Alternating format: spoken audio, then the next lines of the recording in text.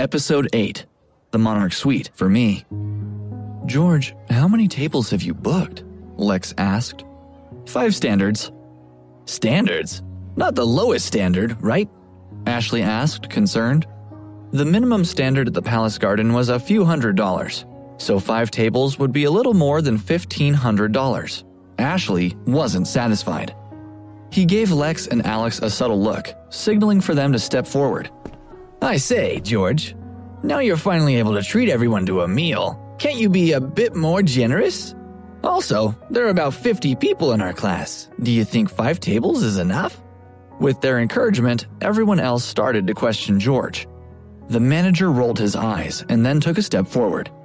"Mr. Rudd has chosen wisely with our standard. In our most exclusive room, each table costs $1,500.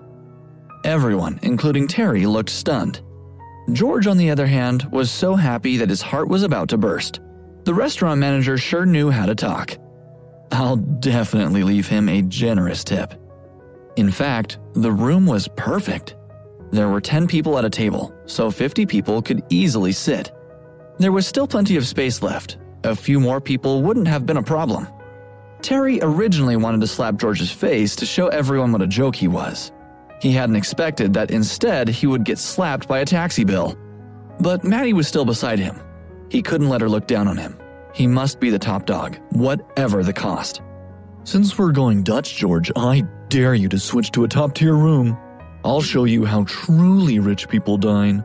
I heard that the best room here is the Overlord Suite." Terry was still livid and unwilling to lose face.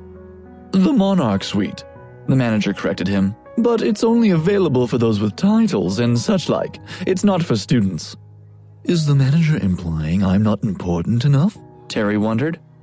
They looked at each other, and everyone began to mutter in hushed tones. "Didn't Terry say that his father runs a big company and makes several million a year?" someone said. "He seems to know quite a few powerful people in the business world, but maybe he's actually not that rich," came the whispered response. Terry's face turned a shade of pale green as he glared at the manager. "Someone with status. Surely I must qualify then." "Terry, what he said is correct," Maddie interjected. "Very few people are privileged enough to access the Monarch Suite. Basically, it's only for royalty. Oh, and the president. Even my father can't get in." Not only was she the college beauty, but she was also very wealthy. Through her family, she had met a lot of influential people. The Monarch Suite at the Palace Garden was legendary among the upper classes. Maddie's father had mentioned to her more than once that money alone wasn't enough for you to be received into the Monarch Suite. Everyone knew that she was rich, so they didn't doubt she knew what she was talking about. "Terry, you heard them. The Monarch Suite can only be used by those with titles. Ordinary people like us won't be admitted," George said laughingly. "Of course, it's fine if you're an important guest like Mr. Rudd. However, only Mr. Rudd is allowed to enter, no one else, unless he specifically requests it." George was shocked. He looked at the manager questioningly. It was his first time dining there. How did he become an esteemed guest?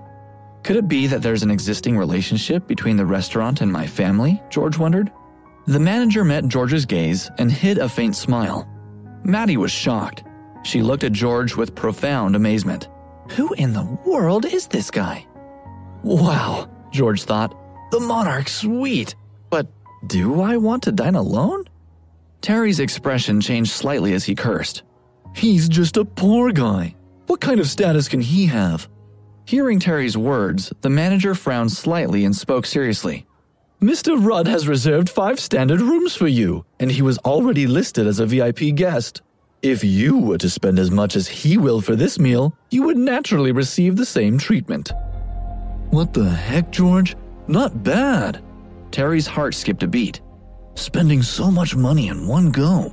Perhaps he wasn't such a stupid lowlife after all. He must have secretly bribed the manager. Otherwise, why would he praise him so highly?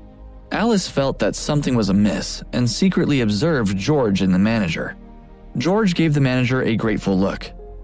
George, he's already said that you're a VIP. You can go to the Monarch Suite to eat. Since you're an esteemed guest, why don't you put in a good word for us?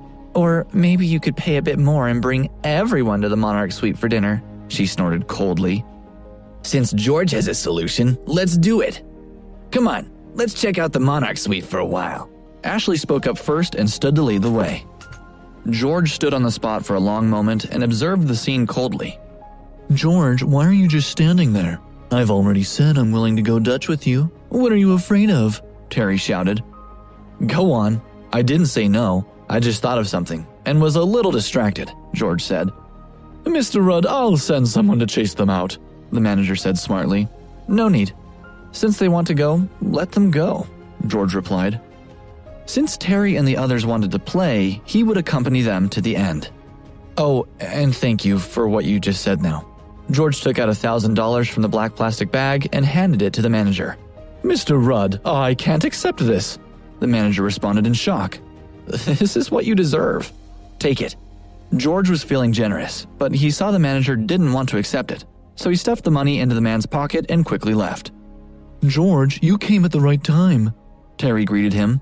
I just ordered 2 giant deep-sea lobsters, 5 bottles of Dom Perignon, and 2 bottles of their finest claret. They're top grade and taste quite delicious. Sure, but we have more people, so I'm afraid that won't be enough.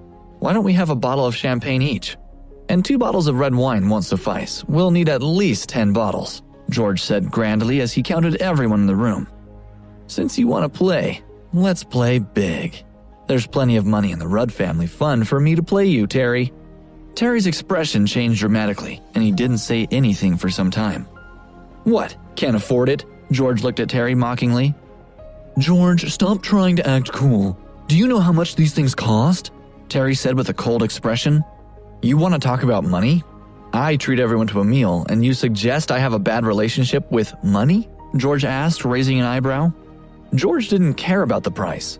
For a person with a black card, did the price really matter? However, he still deliberately asked, those things, how much are they? $100 a lobster, $200 for the French foie gras, and $800 for the claret, Terry sneered as he answered. Whoa, George covered his mouth in shock. Huh, now you know fear, right? Terry said, the sneer still on his face. George, pretending to be calm won't help you. Dining at the Palace Garden is more than you can afford with your $50,000, Maddie said mockingly. Terry had thought that George would be scared after hearing the price of the items he had ordered, but George waved his hand and said to the waiter, Just keep it coming. Yes, sir. I'll report to the kitchen, the waiter said respectfully. Although he didn't know who this ordinary-looking Mr. Rudd was, the manager had repeatedly requested that they serve him well.